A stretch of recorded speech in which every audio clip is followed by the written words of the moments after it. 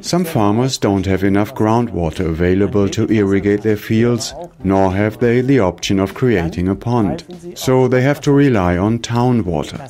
That sounds expensive, but if you use the water efficiently, it can be very productive. Here's how it's working for a farmers' collective in Mainz. The fruit-growing area in Mainz-Finthen in the Rhine Valley. Small-scale field plan, lots of parcels, lots of owners, all with the same problem.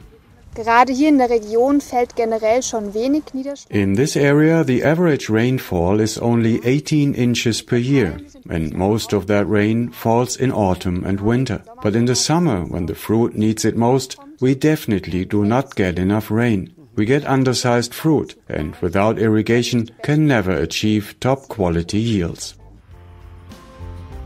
It became clear that conventional irrigation, using water taps that had to be manually operated in each field, would be way too labor-intensive. So in 2013, they opted for an automated process operated by radio control. Today, 9 farmers are connected to the system, covering a total area of 160 acres.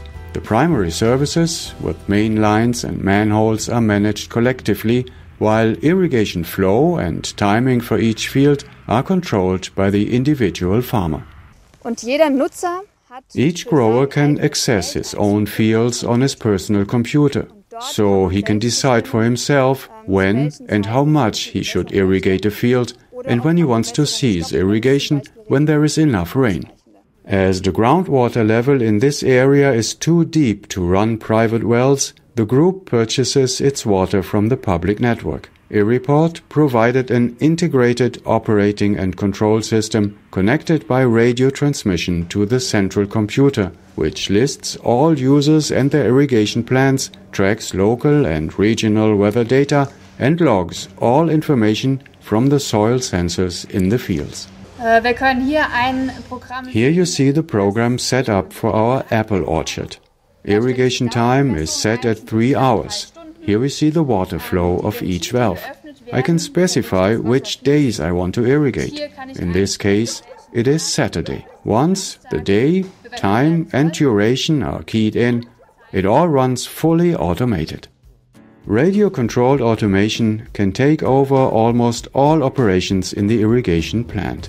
As with all software, of course, it takes a little practice. Mittlerweile haben wir 2 Jahre Erfahrung. By now you have had 2 years of experience. What do you think? Did it pay off? Would you recommend it?